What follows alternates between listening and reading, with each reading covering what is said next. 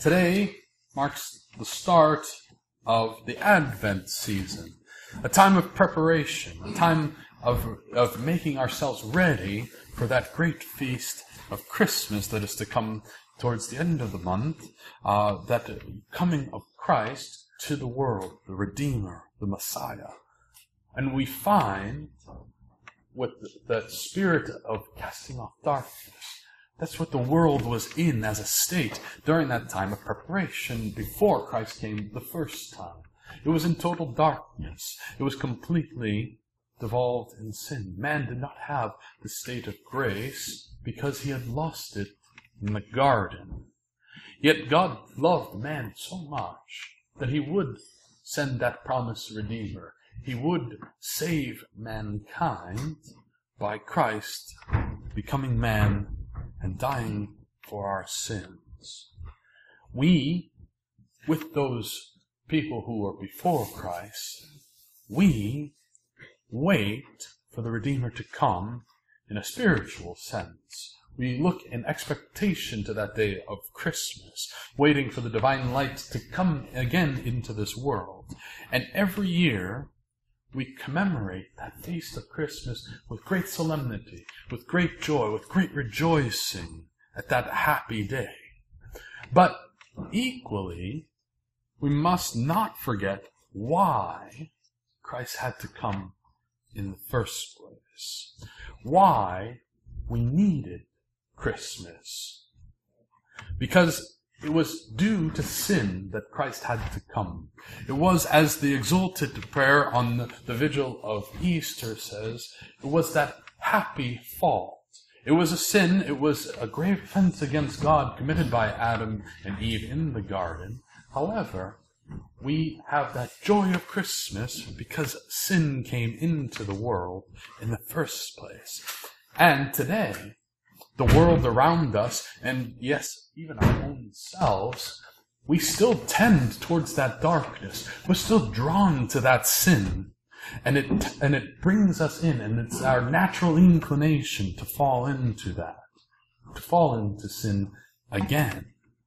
And so while we anxiously await that great feast of the Nativity, we should also look at what we can do to better facilitate our own souls in that spirit of rejoicing when it comes, and how we can shun off that darkness of sin that exists around every one of us, looming around the corner.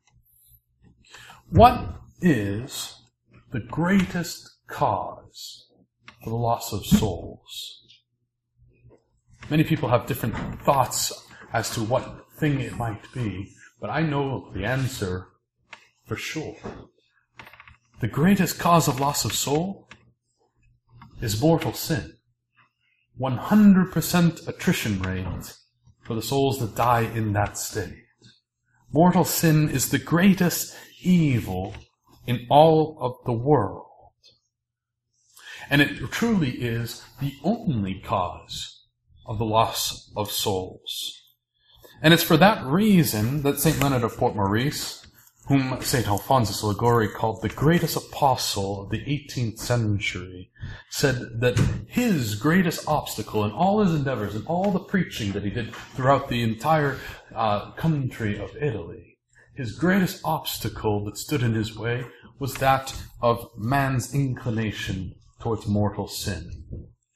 And it's for that reason that we better understand what exactly constitutes mortal sin and how we overcome. First off, what is mortal sin?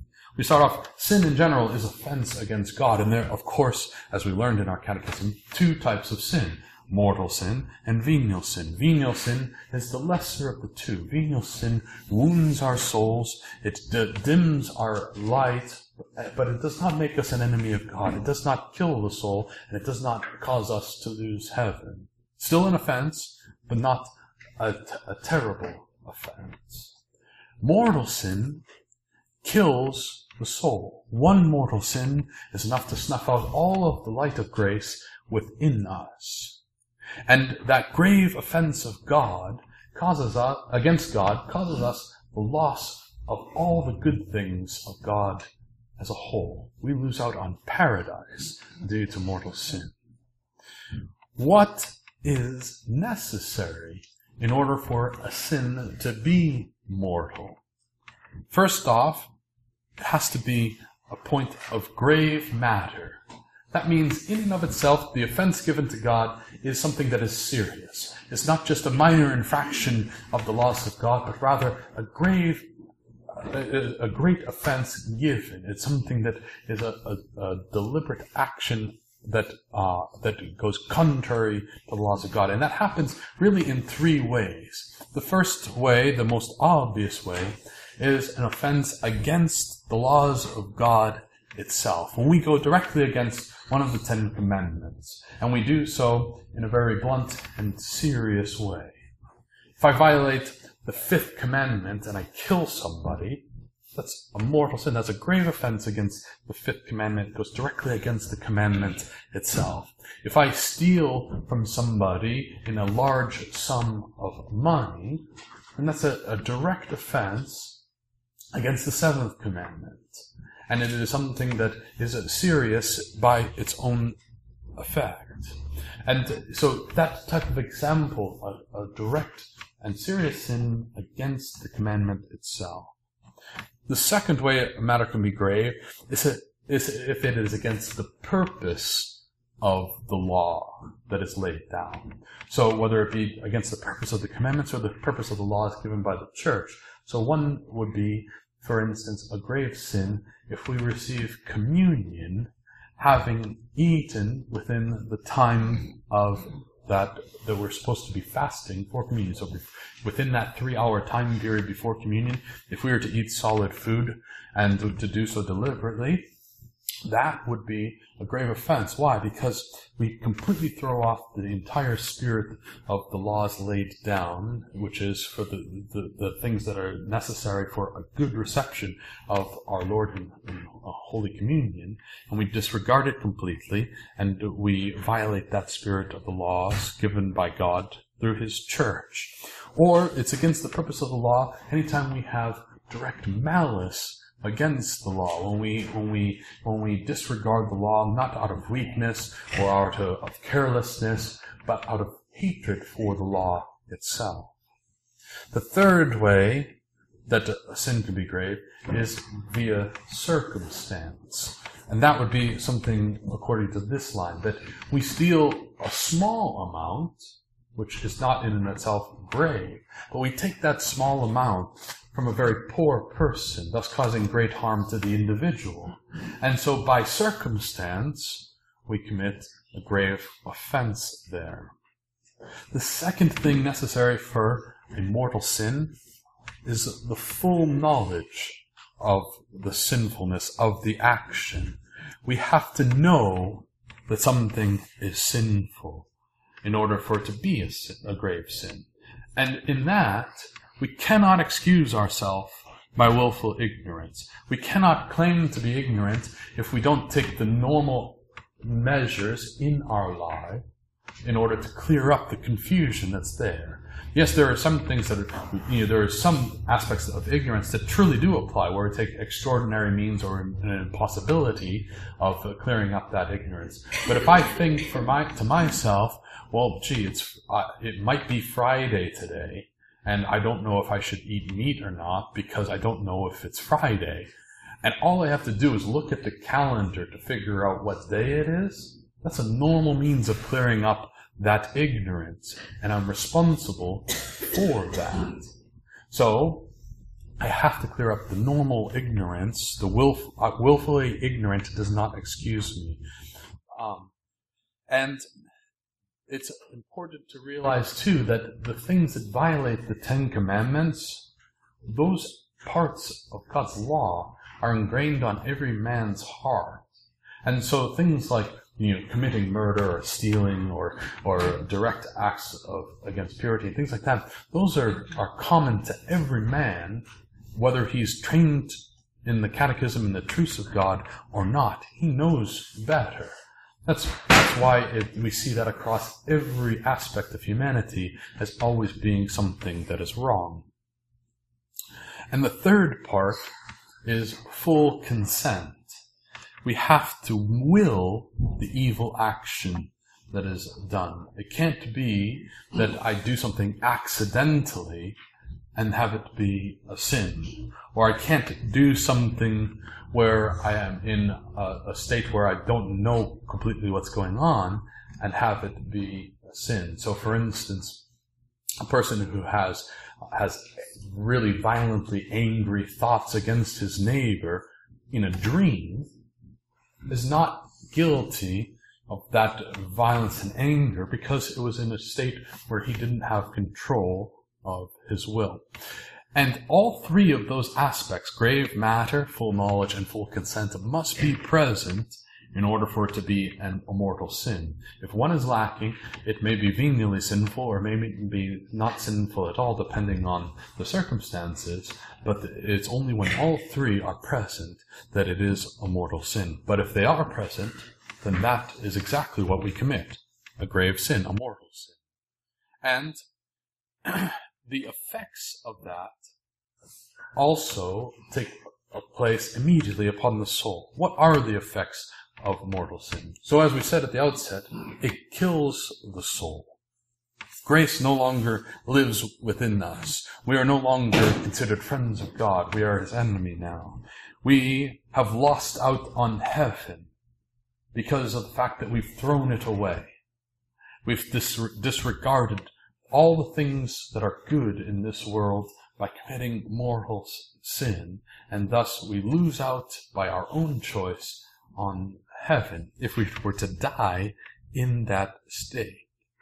Also accompanied with that is the loss of all past merits that we have gained for ourselves. And in addition, any future merits that might be gained by good actions committed while we remain in that state. Now that's not to say that we shouldn't do good things even if we find ourselves in that unhappy state of mortal sin. No, absolutely not. It's not, first off, just because we've done one bad thing doesn't mean we should do two bad things. That doesn't make really any sense either. But secondarily, the good actions that we commit can gain us some actual graces that might draw us more quickly and more heartfelt, in a heartfelt manner towards repentance and towards contrition and towards amendment of life to help us continue our own spiritual growth and get us back in that state of grace that we need for our souls. So, but any kind of merit that we might gain by good actions are lost by the state of mortal sin. Thirdly is the temporal punishment due to us because of mortal sin, even after we are forgiven. That's why all throughout the November we commemorate the holy souls in purgatory. We pray for them by specific devotion towards those souls in purgatory, because perhaps there are many that had their sins forgiven, but had not worked off all of that temporal punishment due towards sin. But with any kind of problem, there's also the remedy to the problem. You see, we're all here and we have one thing in common amongst all of us. We're alive today. We have the ability to either maintain our own sanctifying grace or restore our sanctifying grace to ourselves in order to be in that, to have that mortal sin gone. And we have the ability to work to overcome that aspect of our lives. So how do we do so? Well, there are a number of remedies for it, and these are some of the most practical and common things that are best applied, some of the things that we can say are our surest way to overcoming our tendency towards mortal sin. First is the frequent reception of the sacraments. Go to confession regularly. Go to communion regularly. Confession is the only means by which mortal sin is removed from our souls anyways, and communion gives us those graces that we need in order to be strengthened against the next temptation to come. And those sacraments, the sacramental graces that come to us by frequent confession and regular communions are the best means by which we are able to keep ourselves out of sin. Or if we have things that we habitually fall into despite our efforts, it's the way in which we will slowly but surely grow to be able to be more successful day by day against those particular common faults that we have. Secondarily, is a frequent resolve against sin.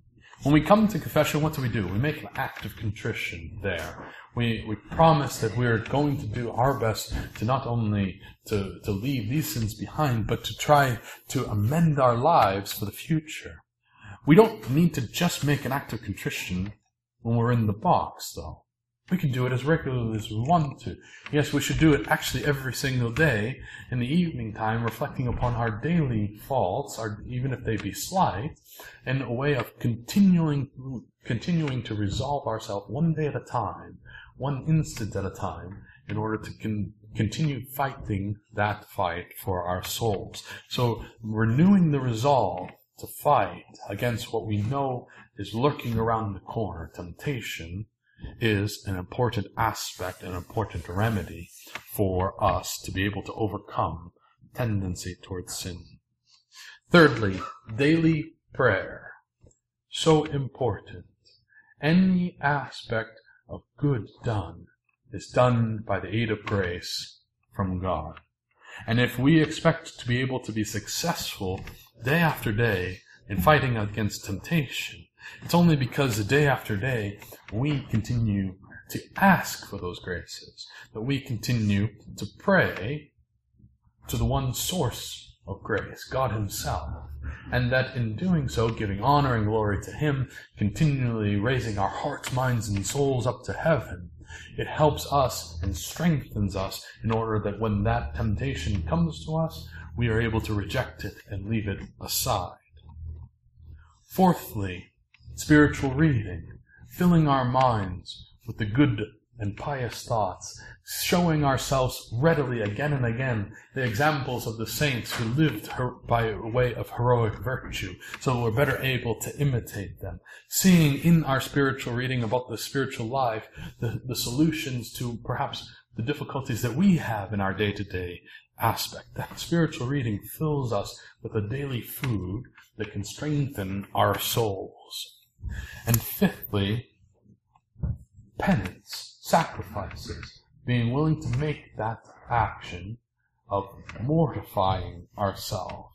That strengthens our resolve. That gains for us great spiritual graces. That unites our body along with our hearts, minds, and souls for our prayers. So those things, as simple and as obvious as they may seem, are ready at hand remedies against mortal sin in that daily fight. And it's for that purpose that the season of Advent is so important for us to focus on. It is a time of penance. It is a time of sacrificing. It is a time of spiritual growth for ourselves. In history, it was always a time that was set aside, like Lent, of fasting. In those early days of the Church, Advent fast would begin on the Feast of St. Martin on the 11th of November and carry all the way through till Christmas. And in those old days, fasting took on a little bit of a different form than it does now. It was much harder. In Lent, they weren't just required to eat 2 small meals and a large meal, but rather they couldn't start eating until after Vespers came. And when they did, they were not allowed to eat any meat whatsoever, no fish, no eggs, no dairy, no olive oil, and no alcohol. It's all part of the Lenten fast of the early church. And in Advent, the fast was similar, though a bit eased because it wasn't as penitential quite as much as Lent was. So while you still were not able to eat until after Vespers, and you still weren't able to eat meat or fish and things like that, you were allowed dairy and eggs and olive oil. In time, the Advent fast and the mandatory aspect of it fell away, and the church no longer required of souls. And for the most part, many people think, well, that's good, I don't have to worry about it then. But we miss the point in that regard, because it is still a penitential season. We still wear the purple for all of the Sundays during this time. And with that type of spirit, we can see Advent for what it really is, a great opportunity to work on our own faults in preparation for the coming of the Messiah. Because we are guilty of the same type of sin as the early people before the coming of Christ the first time are. And we need that redemption just as much as they did.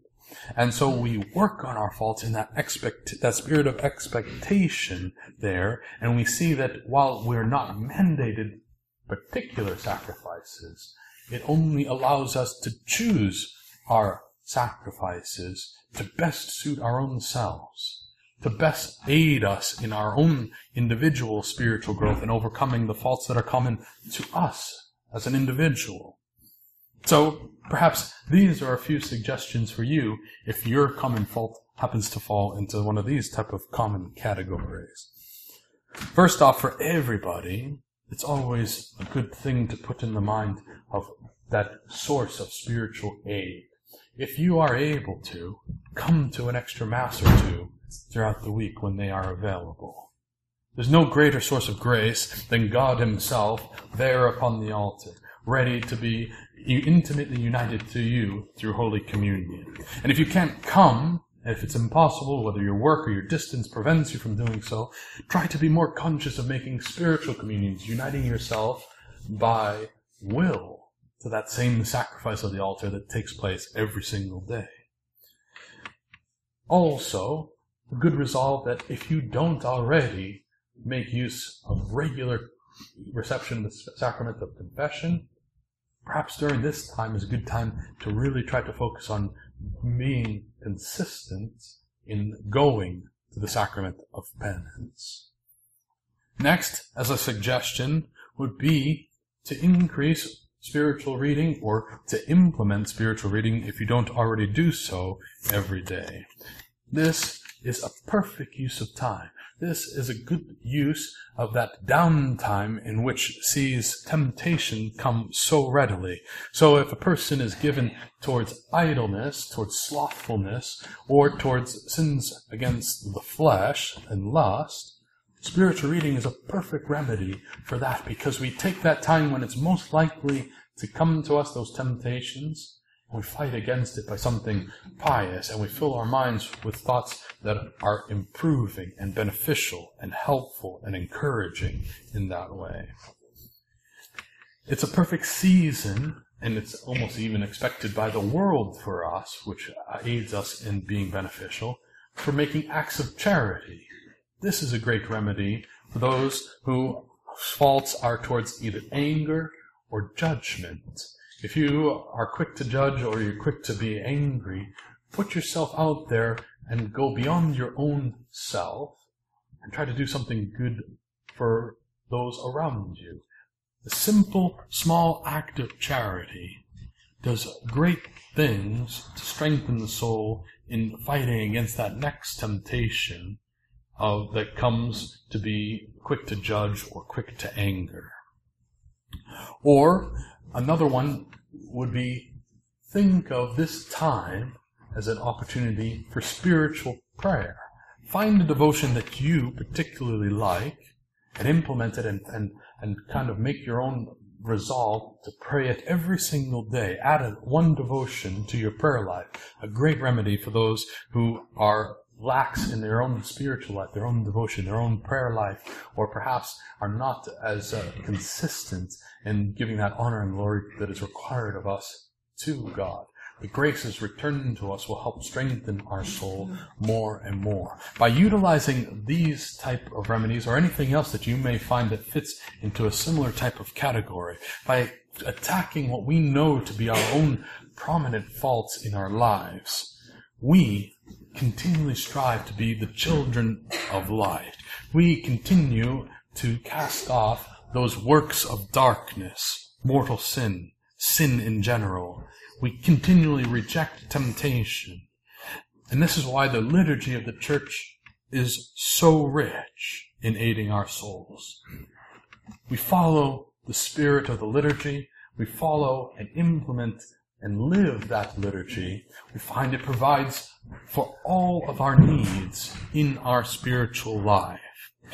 We rejoice. We glorify God. We are reminded to love Him when those joyous occasions, like the Feast of the Nativity, come along. And that aspect is easy for us to see. You can't help but be happy on such a wonderful day as Christmas. But how much more will we be able to rejoice, and how much more perfectly will we love and serve God when that season comes, if we take the time now to try to better remove a little bit more of that inclination towards sin, and to better strengthen our souls in order to be continually and always that friend of God, and have that light of Christ in our souls so that it stays there all through my life, all the way to my death, and ultimately to be able to possess it forever in heaven. That is the purpose of Advent. Make yours a good and holy one this year. May God bless you in the name of the Father, and the Son, and the Holy Ghost. Amen.